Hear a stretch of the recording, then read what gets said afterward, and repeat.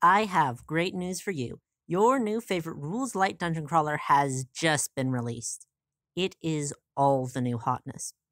Unlike the other Rules Lite dungeon crawlers, this is special. This might be the first game to ask, what if there was a small, no-frills version of either the 1974 release of Dungeons & Dragons, or maybe even the basic version released from 1977 to 1983? Well, not exactly a version of those. This is far, far more pared down. It's back to the basics here. You thought the original OSR texts were small? All the skin and fat removed from that game, nothing but the bones.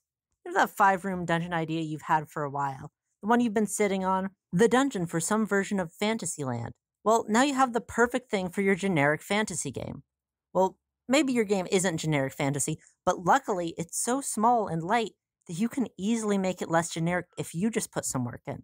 Besides, if you just say that the dungeon you are writing is for use with any RPG of the sort, it works out fine. Rules Lite dungeon crawlers fill a similar niche, in my mind, to a fast food burger. You know exactly what you're getting into when you pick up one. Sure, the specifics of what you are going to enjoy are different, but it's fundamentally the same formula. There are no real risks in some simple house rules based around a very specific vibe. That's all it is.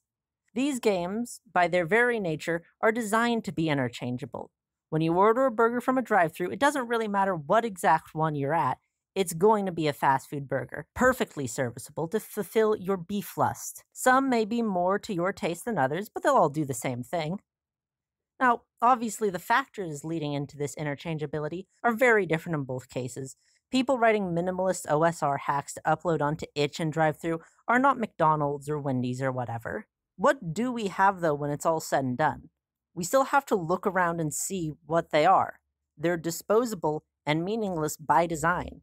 If it is a game that is interchangeable with any other minimalist indie RPG about being a dungeon, why make it? It obviously isn't the best of its kind, because if it was, there would be no reason it would be interchangeable with every other one in existence. Obviously, it's not about filling an empty niche. Games about being in a dungeon are a dime a dozen. What we have left is that these sort of things are business cards or portfolios. They're an excuse for someone to show off that they are perfectly capable of creating competent work in a bite-sized format. It works. What could you ask for? It's a Big Mac. They prove they can make a Big Mac as well as anyone else. They can show off their illustrative abilities, their slick graphic design, or some other skill as part of making a perfectly acceptable bare-bones game with all the soul removed.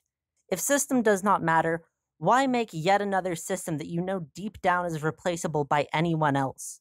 We don't need another new Rules Lite dungeon crawler usable for any generic fantasy game. Make shit weird and make weird shit. The last thing we need is another generic game.